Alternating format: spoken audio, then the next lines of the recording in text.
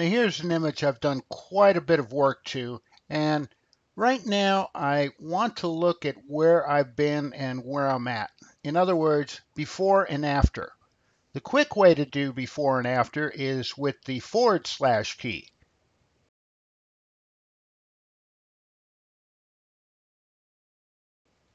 That's what it looked like when I imported it, and that's what it looks like now.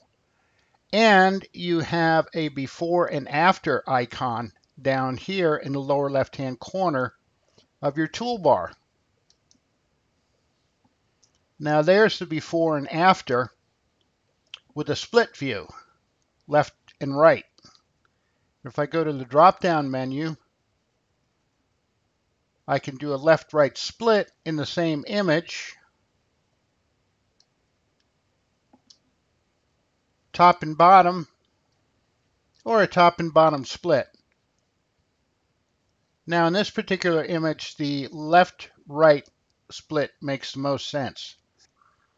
There's my before and after. Now suppose I wanted to compare what I've got now to a previous step. That's very simple. I just go to the history panel and click a step and drag it to the left side. And that's what it looked like with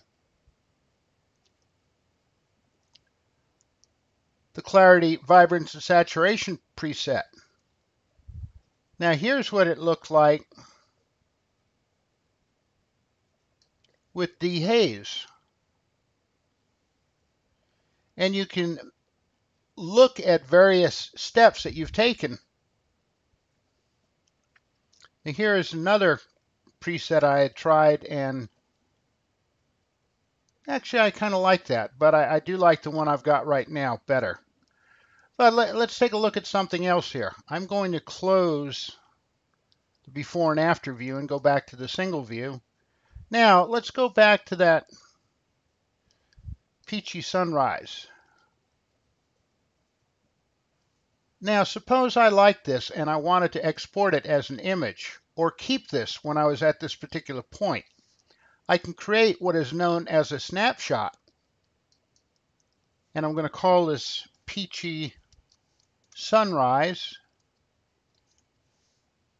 and click create.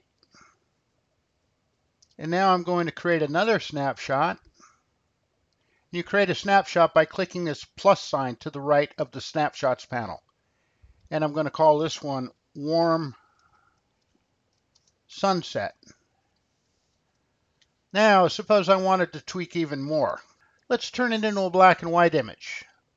So I go over to the black and white panel, and now I've got a black and white with kind of a sepia tone to it because I've got split toning on it. So I'm going to create another snapshot called black and white.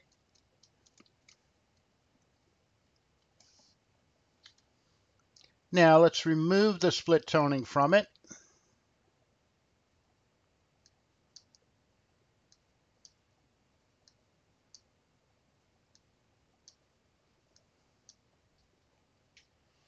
And I want to tweak the black and white just a bit more and make the sky a bit darker. And I can do that with the targeted adjustment tool.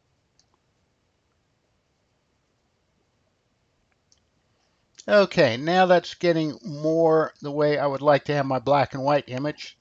So I'm going to create yet another snapshot.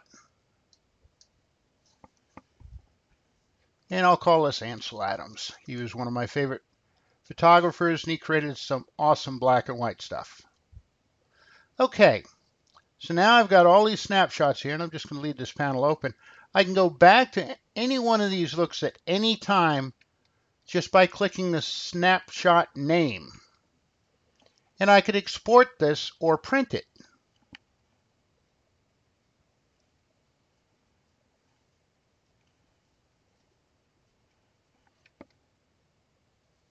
Now if I reset the image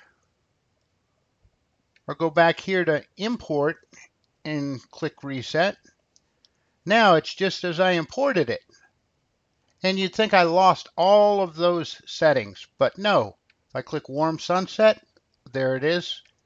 Peachy sunrise, black and white sepia tone, and Ansel Adams. So there are a couple of things you can do comparing an image before and after and working with snapshots in Lightroom.